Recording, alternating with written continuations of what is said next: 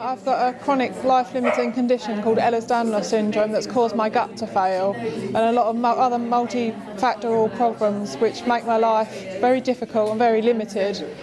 But we found Molly through a website that was recommended to us, and went to see the puppies, and all the other puppies sat on my lap and wagged their tails, whereas Molly walked up my chest and kissed my face, and I say she chose me. Before Molly, I was kind of losing the will to live. I was struggling with my conditions and how to get a life as well as manage my problems. And then Molly came along and she gave me the hope, the strength, the courage to push myself and do a whole load of other things. She's given me the confidence to speak and write more. She's got a blog which is written by me, but obviously in her words. And I also have a blog, and I also gave a speech in Parliament last year. So the confidence she's given me is translated into other aspects of my life.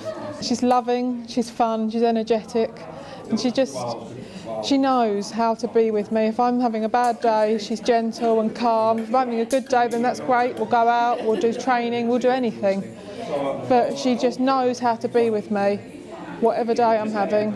And she kind of knows I'm ill before I'm ill, if that makes sense. So she's just completely changed my life. Oh, it'd mean the world. But the way I feel at the moment, I've already won. I'm a finalist and I've got this amazing dog. So having a trophy and having the winning and all that will be absolutely fantastic, but I've already won. I've got my dog.